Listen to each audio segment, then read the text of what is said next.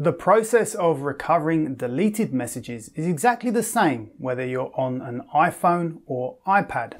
Click on Edit and choose Show Recently Deleted.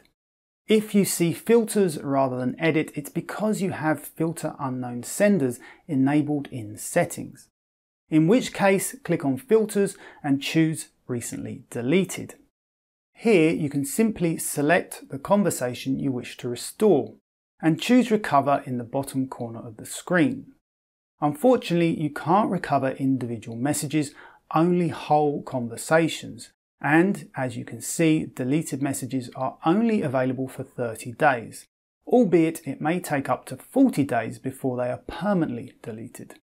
If you don't see the Show Recently Deleted menu option, it's possibly because you haven't installed iOS 16 or iPad OS 16.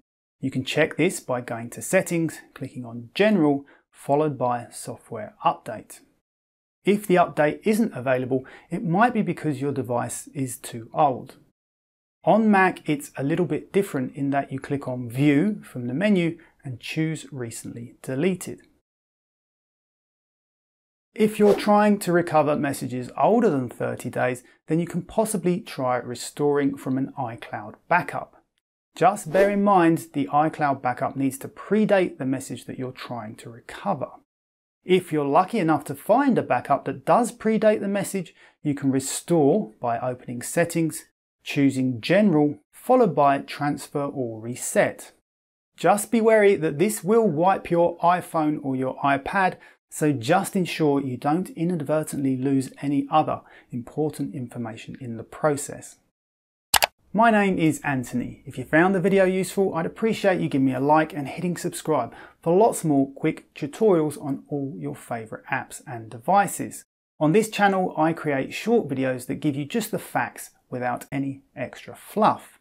If you have a question or recommendation for a video, be sure to drop it in the comments section.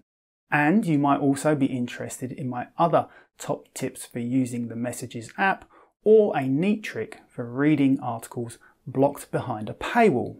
Until next time, thank you very much for watching.